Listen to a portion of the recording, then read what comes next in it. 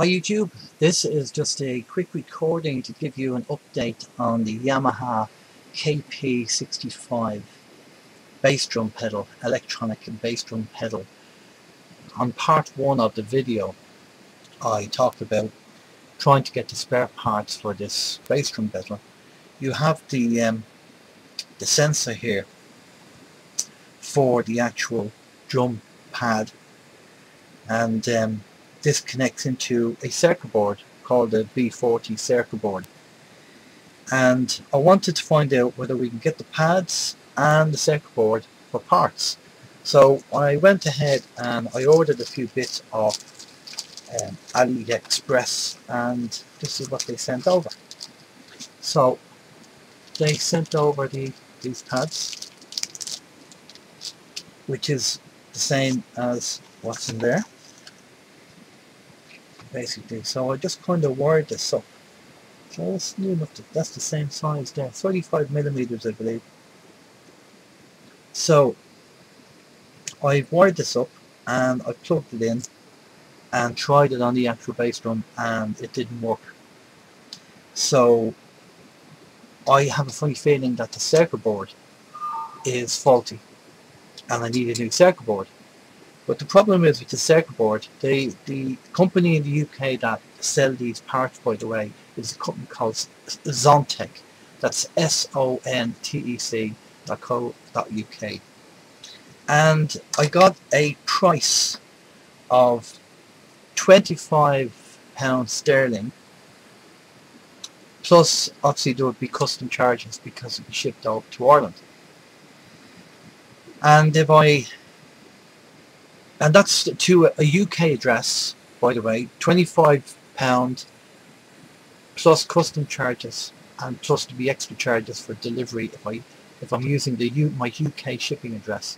If I get them to ship it directly to Ireland from Zontec, it would be 43 sterling, and obviously there would be customs charges, 23% custom charges on top of that.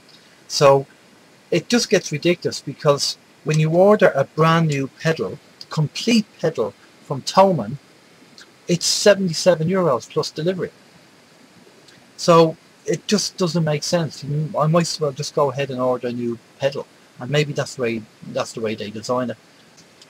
So, but just to show you what I got off AliExpress, I got these pads, sensor pads, and transducers I think they're called, and then obviously these that fit in to the circuit board, they plug in there in the circuit board, and you can get these in AliExpress as well.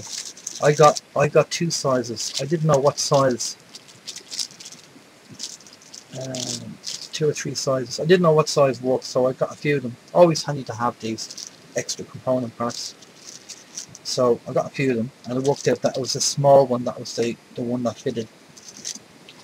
So the whole idea of buying the parts and repairing this KP65 just seems pointless, because with a few extra quid you can buy a brand new pedal.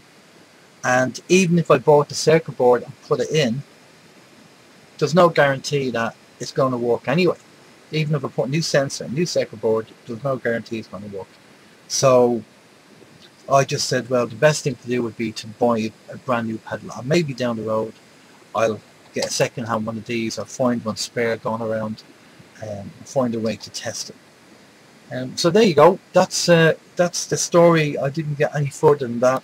They're handy being able to buy these parts on AliExpress. You know, these are very cheap, really cheap. I mean, on about €5 or something like that, some ridiculous price.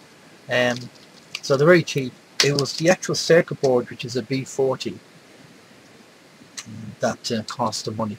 So so yeah, so that's the saga of the KP65. But I have a new pedal coming in, brand new pedal that I'll be putting on the kit, and then that will probably do me for another few years hopefully, and we'll see what happens.